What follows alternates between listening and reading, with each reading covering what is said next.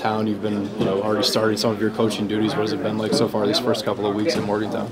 Well, obviously, I got here 2 weeks ago and left recruiting like the very next day. So I've been in Florida recruiting the last 2 weeks. But spent a couple days here just getting used to the players. Got to see the players run around a little bit yesterday. So that was really the first time I got exposed to them. Looking at what you have now on the team, how tough of an adjustment could it be for them to get a 3-4? I have no idea. I have no idea. I don't know who's who yet. I don't know any of the players' names yet. I'm going to have to learn, through other coaches telling me who they are, then watch tape and sort of clue in jersey numbers to faces and then see them out there on the hook.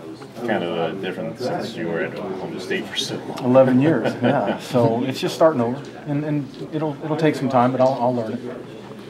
Was that tough, or what were you telling a lot of recruits? Because you are changing the scheme, and if they were asking questions, some of the defensive guys that you were able to keep, was that tough, or what would you tell them? Well, obviously it was a clean slate for everybody. Everybody on the team right now on defense has a clean slate. Everybody gets to start over, and the new guys coming in, obviously it's a benefit to them because they only come in 15 days behind as opposed to coming in 2 and 3 years behind in the scheme. So I think as a recruit, you're probably going, I had a pretty good chance to maybe play early because it's a new scheme for everybody.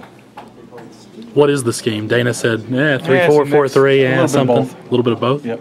Based on our personnel. We just got to figure out what we have and try to fit those pieces in the puzzle till we can recruit to what we eventually want to do, whatever that may be. It figures to be more of one than the other, though, during a season based on personnel? I think the 3-4 and the 4-3 is so small. The difference is so small you won't even be able to tell the difference. Really? Do you think that's becoming more of a trend in college football where you're not so locked into a scheme as you are just figuring out personnel and tailoring it toward them? Yeah, I mean, there aren't enough big D linemen in the country, and so it's very hard. You're very limited in the amount of guys that you can get, to rush the passer. The big 4-down guys, you don't get that, so you got to adjust your scheme accordingly to what you have on your campus. Normally, is it harder to find 4 linebackers if you're going to go with a 3-4 and two guys to play in the middle? No, than it is to find a nose guard that can. It's a lot harder to find down guys. You can find big safeties that you move down, the hybrid outside linebackers, and big linebackers you move to rush in. So there's a lot more flexibility there because there's so many more bodies of those type of kids, and that's what we're going to try to do. And speed's the name of the game. Going to the Big 12, it's all spread, it's all throw it, so you better have some speed on the field. Saying that, it would make more sense that you would probably be 3-4 at least the first year, right, rather than 5. Right. You will be 3-4, but there are times we got to go to 4-3 when you get a run ball team that wants to run it down your throat. So we're going to have to do both just to survive different, down and distances. What has the situation been like so far with no official announcements really of your own position, of Mike Smith's position, just that you've both been hired? Usually I think a DC would want to come in and be able to bring on his own staff, but it seems like this has kind of just been like everything coming together as a whole rather than you coming here and saying, these are my guys. Well, Dana and myself are working together to try to put together a staff that's cohesive, not only with the defense, but with the entire staff all together. And those assignments will be dictated at a later time, but we pretty much know what direction we're going.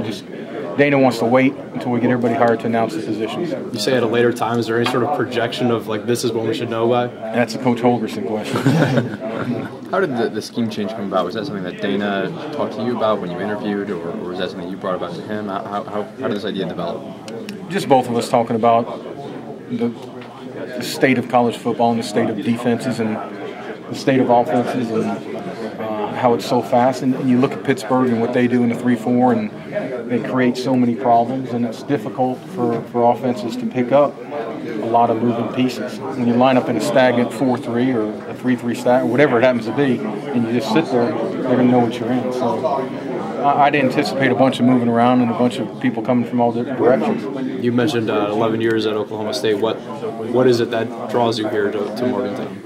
An opportunity in my career that will hopefully advance me. Let's talk about Dana Holgerson, how you've seen him develop these past few years. I know you spent only 1 year with him at Oklahoma State. Well, Dana and I have known each other for 12 years recruiting Houston. I've recruited Houston for 22 years, and I'm from Florida, so I have the Florida connection for recruiting. But him and I had the Houston area forever, and we've developed a friendship, and eventually the time came. We got him hired at Oklahoma State. And what he did for us at Oklahoma State was remarkable in 1 year. So it's a credit to him. And as I see him now, he's developed into a head coach and a leader. And it's been fun to watch the short time I've been around him in that role. Is it true that you recommended him to Mike Gundy at Oklahoma State when that job came open there? I told you that. I saw that in the paper in Tulsa, I believe. It's true. Okay. So what is it about him that led you to do that then and that made you want to work for him now? Didn't want to defend him, number one. I've been a defense coach my whole life. I didn't want to defend him, and I thought he'd be a great fit for what we had at Oklahoma State. And the reason why I came here is, like I said, it's an opportunity for me to grow. The reason why I stayed at Oklahoma State for 11 years is I promised my daughter I'd let her graduate from high school. And she graduated from high school, so I can go. How does the relationship change with someone when you've been friends, you've been drinking buddies or whatever, and I hope. And suddenly, now he's your boss. So, Well, that's just being mature and being a professional. It's just a matter of, he's the boss. I respect what he says, but I think our friendship tends to lend him. He's going to respect what I say, and we're going to work together. It's not he's in charge and everybody's underneath him. We all work at this thing together, and we're going to develop this team as he sees the direction it needs to go, but with help from the leaders on both sides of the ball. I'm not sure if the question was really asking there. Is the recruiting class done for now, or are you still expecting that there may be some other guys? There could be some additions. There could be some additions. Since we have a couple left, there could be a guy pop up. I know you're going to be working primarily with the defense, but you work a lot with the special teams at Oklahoma State, obviously. What plans do you have for the special teams here? How much will you be working? Well, I think that was an attraction for Dana about what we've done at Oklahoma State in the kicking game, and we've got a Ray guy and a Lee Rose back-to-back, and I do think that we're going to discuss it as a staff and see what best fits West Virginia, not what I did at Oklahoma State, but what best fits personnel we have here. This may be a tough question for you to answer, but did Dana come to you and say, I want to run a 3-4 and I want you to help me do it? Or did he say, I want Joe DeForest to coach defense for me, and what do you want to run? We talked about me coaching defense and what do you think we can do within the framework of our personnel to be the most effective. And that's it. We're going to develop this thing based on what we have. And I wish I could give you an answer, but you can't. You got to say, you got 3 down linemen, you got 6 rush ends, whatever you have. Right. You got to figure it out, and that's something that spring ball is all about. The 3-3-5, when there were athletes to fit it, it was good, really good. And which I'm sure is the case with every defense, but can maybe smooth out some of that consistency from year to year with a different scheme. Well, players make plays. The better your players, the better the plays are. So, I don't know. I just know that.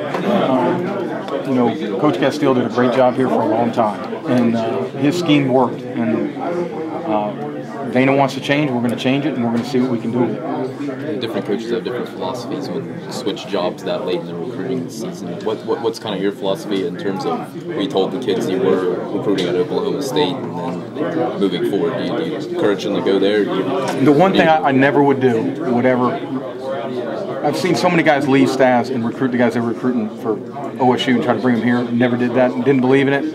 Told every kid that called me that I was recruiting, I said, you need to go to Oklahoma State. You pledged to them, not to me. And that's the right thing to do.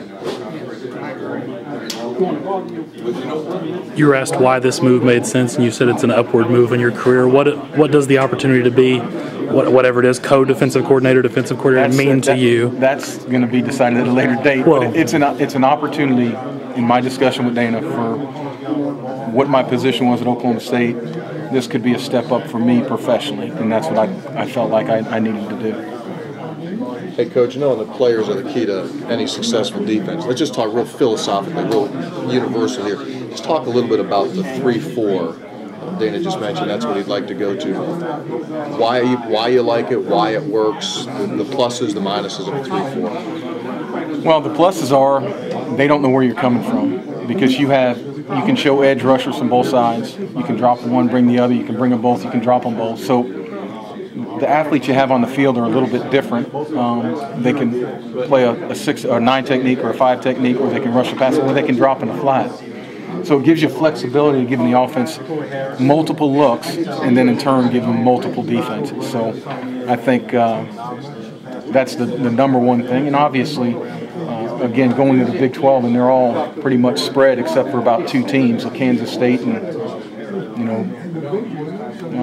probably Iowa State some.